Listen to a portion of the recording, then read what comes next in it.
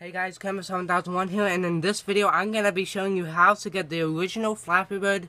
Like, if you deleted the app, you can get it back easily. So if you deleted it, if you had that Flappy Bird before and then you deleted it, but now you want it back, you can get it back. And as you know, it's Flappy Bird isn't in the App Store, but this is the original Flappy Bird that you can get back. So go to the App Store.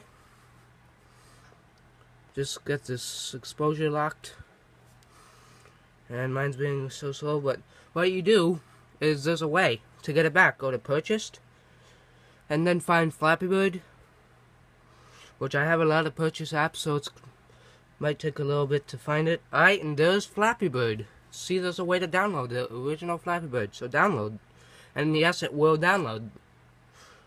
That's the original Flappy Bird. Now, my device isn't jailbroken or anything, so yeah. But now I'll show you how it actually plays. And wow, that downloaded fast. So yeah, the original Flappy Bird. Turn this up. But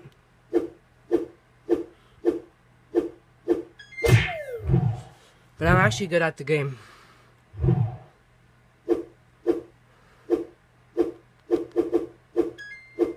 So yeah, not the original Flappy Bird, but it's like the second original. But I want to see what happens. Watch what happens if you just type in Flappy Bird. I think it might be back, but this is the original Flappy Bird.